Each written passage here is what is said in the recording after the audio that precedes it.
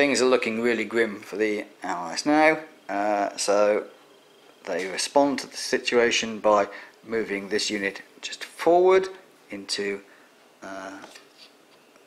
musket range.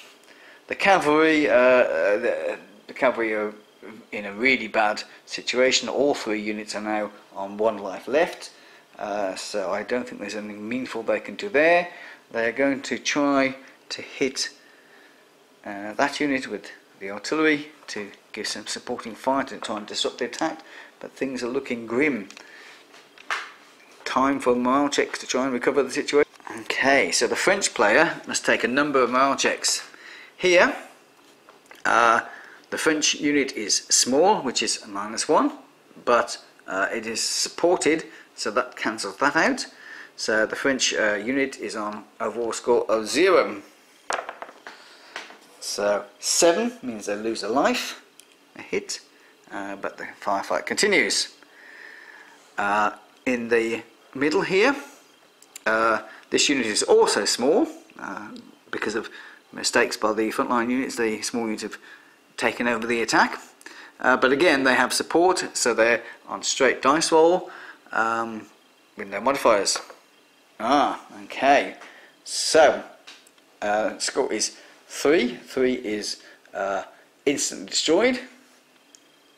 The French commander is a long way away, so cannot intervene, so that French unit is eliminated.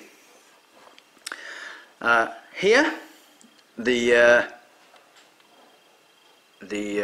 French unit is actually Irish elite unit, so it gets +1 for being elite, +1 for having supporting unit, and that's all. So they have a total of +2. I scored 8, which is 10. They succeed. The remaining unit which needs to take a test is this cavalry unit, which is under fire from this infantry.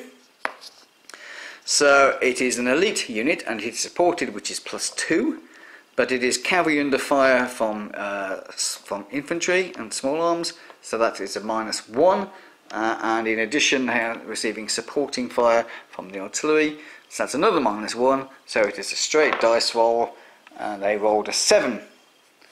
The French commander is very nearby, so he's going to attach himself to this unit to try and recover, and they roll, and 12 this time, so they've passed.